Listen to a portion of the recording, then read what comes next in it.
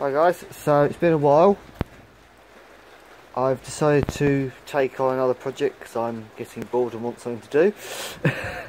So my car has got a whiny gearbox, so I thought, why not have a go at stripping the gearbox down, as you do, you know.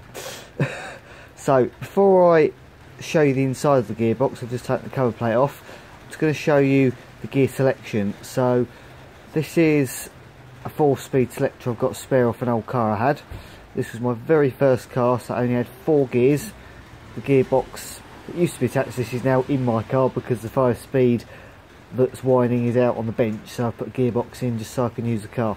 Anyway, this is the gear lever. I'm just going to show you the obviously typical action used to select your gears, and then I'll move on to the gearbox and show you where it translates onto it. So obviously we've got first, second, third, fourth, and then we've got reverse here. To select reverse, use this little collar here and lift it, which then allows you to move it, and the collar only actually operates inside there.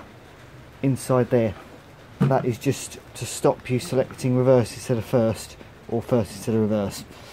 So obviously we go forward and left for first, back and left for second, forward and right for third, forward, backwards and right for fourth, and then if we had a 5th gear we'd go back, forwards and over to the right for 5th.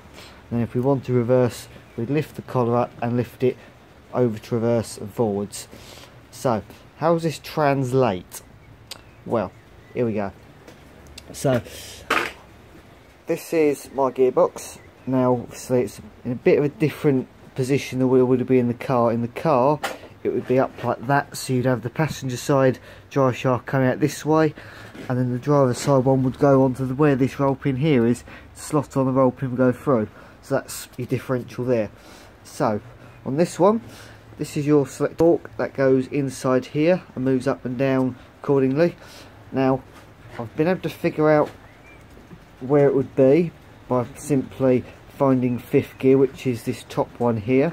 So by pulling it all the way out, which would be rocking the gear lever over to the right like that, you select 5th like so, which means that obviously in the middle we're going to have 3rd gear, and over to that side we're going to have 1st. So it goes like so, look, 1, 2, 3, 4, and over to 5th, select, and then for reverse we go the other way and forwards like so.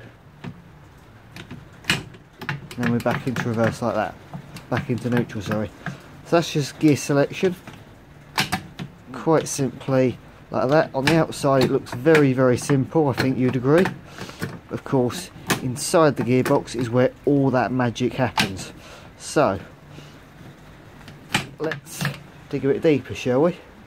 So obviously this is our clutch, this is our 5th gear selector fork, and we've got the gears there, we've got the retain nuts that hold everything on the individual shafts, and then in here we've got all the synchro mesh gears, and what they do, you might notice that they've got arrows on them. Now what they actually do is, imagine 2 arrows like that, and they link together like so, they slip in together, whereas on older cars it was all straight cut gears like that. And you might have heard of the term double declutching. Well, basically what that was where these synchronise the speed of the engine and gearbox and speed that you're going, and allow it to all slot together smoothly.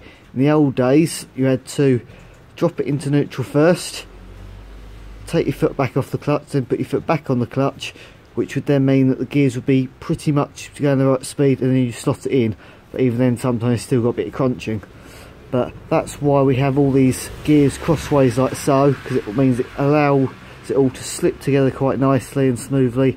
That's how you get a really nice smooth operation.